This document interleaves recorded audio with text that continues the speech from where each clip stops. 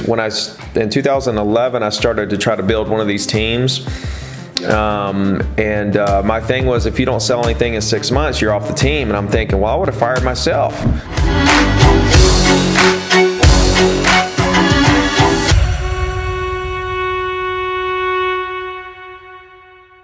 You know, getting ready, you know, going to work and then doing whatever the process is there. I mean, we can get into the specifics of what to do, but I mean, until you're actually, you know, partaking and having a routine in place, there's nothing really to talk about. It's kind of like people that say, you know, what content do I post to grow on social media? And I go to their page and they post like twice a month.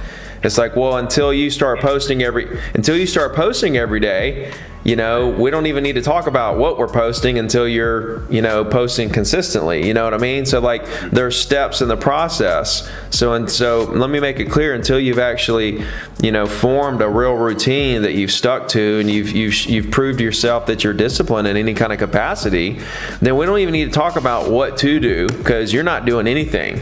Because if you're not going to be consistent with anything, you know, that's why I say, just find something to focus on. If you're consistent with anything, then something's going to happen. Like, you can actually, you know, social media isn't the common denominator, because there's agents that have closings without social media. I'm one of them, by the way. Right. No, cold calls is not the common denominator, because there's people that close deals and do very well without cold calls.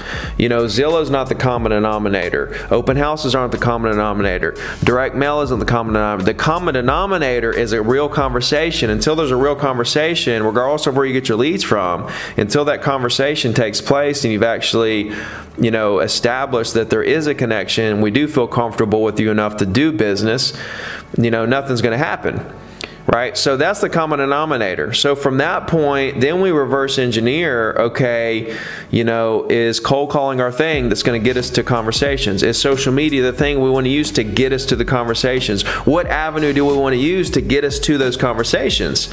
And so my thing is I want my agents to make calls between 9 and 12 every day. So who are they going to call? Well, I don't care who they call, as long as whatever lead generation source they're using is giving them enough leads to make calls back to back to back every day from 9 to 12. People are spending so much money on Zillow and Facebook and so much time creating content and doing open houses and all that. You know, if all that's just coming right back to the same activity, which is talking to people on the phone, I say, the heck with all that. I'm just going to get the exact property owners I want to do business with for 2 cents a piece and just call them directly by the thousands. It took me 8 months to make my first sale. Funny thing is, in 2011, I started to try to build one of these teams. My thing was, if you don't sell anything in 6 months, you're off the team. And I'm thinking, well, I would have fired myself, right? I would have fired Ricky. You know what I mean? Like, Ricky wasn't good enough to be on my team kind of deal. But, you know, here's the thing. When new agents come in, the way that I have a new agent process that I take them through, and one of the biggest things is setting their expectations of the business, because what happens is they come in and they're overly excited of this new opportunity and venture that they're in here. It's just like, you know, sky's the limit. It's just, this is a crazy good opportunity. So many people are making millions, and they get in, they're riding this emotional high. And then after a couple weeks, they realize, wow, there's this mountain of knowledge, and I'm not going to learn it all in one day. And they become a little bit frustrated, you know, and they start to come off that high. And then next thing you know, they didn't make a sale for 3 months, and then they become very disappointed. And that little bit of lack of confidence really hurts them on their tone. It hurts them, you know, just being able to, you know, make someone feel comfortable with them. Their lack of confidence. You know, your number one job as a real estate agent, the number one skill set should be to make someone feel comfortable with you. Because if they don't feel comfortable with you, they're not going to do business with you. You're not going to get to the appointment, to the showing, to the contract, to the offer, to the closing table. None of that's going to happen. Right. The number one skill needs to be, can you make people feel comfortable with you? If you can do that through your tone, your body language, the words you're saying, your intentions, then you've really got something. Your confidence, you've really got something to work with. Then you move over to what's our biggest objective as a real estate agent, right? Because most people are like setting appointments, closing deals, getting clients. No, it's data collection. You know, January 2022, you need to be thinking about 2025. You know what I mean?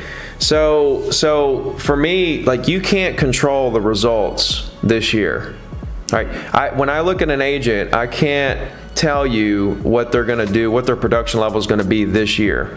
But if you show me what they're doing day to day, I can tell you exactly where they're going to be 3, 4, 5 years from now. That's very predictable. Like, the long term is very predictable. Like, it's just simple math, which Juan and I have realized not a lot of people can do simple math. It's very simple math, and it's a game of accumulation over time. That's what creates big businesses. And you know, when you're, you know, I was the same way. I know exactly what you're talking about, because when I was doing 600K a year, and then 750, and then $1 million a year, when I hit $1 million that first year, the next year is like, golly, I got to do, like, I literally, you know, January 1, you start at 0. You went from $1 million, you went from $1 million to 0. It's like, what? I have to do that over again? Like, is that really going to happen the second time? But we all go through that, and when you go through that next year after having a really big year, and you do produce that same volume, or, you know, very close, and then you do it a third year and then a fourth year, you know, you just kind of, you understand that yes, you can do it. Okay, most social media platforms is like 2 or 3 or 4 or 5% organic reach. Okay. Email is a 90% organic reach, which means 90% of the people in your you know, in your database will see that email in their inbox. Right. Okay, so you're gonna, you know, what do you want to build your foundation of your brand on? A 90% organic reach platform, or a 2, 3, 4, 5% organic reach platform? Okay, so, and you control that platform. It's like social media, they can change an algorithm. Now you gotta, you know, you gotta spend money so people that follow you see your content. I mean, come on, it's just, it's not, you know, like, I'm not saying don't do social media. I'm saying the foundation of it should be a weekly email, and then sprinkle the social media on top of that. Right, so when you do a weekly email every single week on the same day of the week forever, and it has your 2 cents on stuff, your opinions, market information, local restaurants, local stuff, then they start to realize that you're a force. You know, you're an expert. You know, they start to realize, okay, this person is consistent, hardworking, dependable, honest, professional. You know, they know what's going on in the market. They're selling stuff. You're doing a little self-promotion. No, absolutely not, man. Email is, I mean, and look, I know it'd be like the, you know, the complete foundation. See, text is a different animal, right? So right now, the reason why, like, there's businesses that are moving into text. Like, I'm using text in my business. And, you know, but I'm very selective with how I use it, you know, because it's still a very intimate place where mostly friends and family, you know, you start getting spam there, then, you know, where are you going to go to really stay in touch with your, you know, friends and family at that point where you don't feel like you're going to get spammed with a bunch of stuff, you know, and we're all starting to get spammed with some stuff via text message. So, no, it's another very high organic reach area. That's why people are gravitating to that. They know if people's attention is on their phones, and text messages is normally from mom and dad, and so they're looking at every text message that comes through, so that you know that they know they have your attention when they text you. So no, it's a different animal than, it's kind of like saying, okay, you know, well, I mean, email's been around since whenever, the 80s, 70s. I mean, how long has it been around? I mean, it's been around for a long time, and social media came along. It didn't wipe email out, right? And I mean, we still have phone numbers, you know what I'm saying? Like, so, and those were, you know, created back in whenever. So, like, no, I just think it's going to be a different avenue. It's kind of like Instagram didn't replace Facebook, right, or YouTube, you know, all these platforms all exist. Yeah, I think you got to be selective, you know, because, you know, sometimes the story will give off the wrong impression, you know. It's like I don't necessarily want to advertise that, you know, hey, you know, I'm getting, you know, 12 offers per listing, you know what I mean? Because then the seller's like, well, what do we, you know, I'll just sell it by owner or something of that nature, which I'm fine with that, by the way, and I don't mind telling them the truth.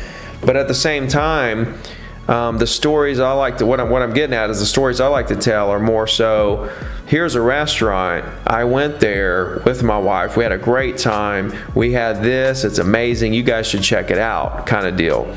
You know, I told a story in this week's email that I sent out about, you know, because we're about back to, a lot of markets have hit their peak and kept going from where it was back in 04, 05. My market is just getting back to the peak right this second. And so I did a little, you know, storytelling on, you know, my experience with that market, and that we're back there price-wise, but there's a lot of differences, and it kind of illustrated a story, you know what I mean? So, no, and look, I mean, look at my coaching program, you know, all my stories there, as far as what I've been through and everything that's helped me build that business and that brand. So storytelling's huge, huge. If you're telling a story, people are so interested in that kind of stuff.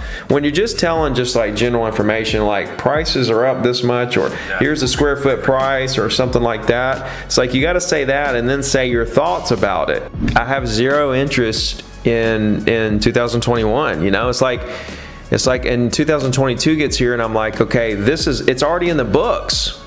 This year, like whatever you produce this summer comes from the work you did last fall. Yes. So it's kind of like my dad said, you know, we're roofing houses, you know, we get paid every Friday.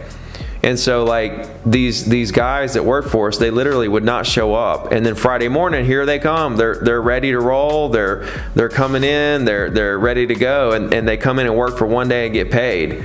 You know, and my dad was like, "Look, you ain't been here all week. You ain't gonna get it done now."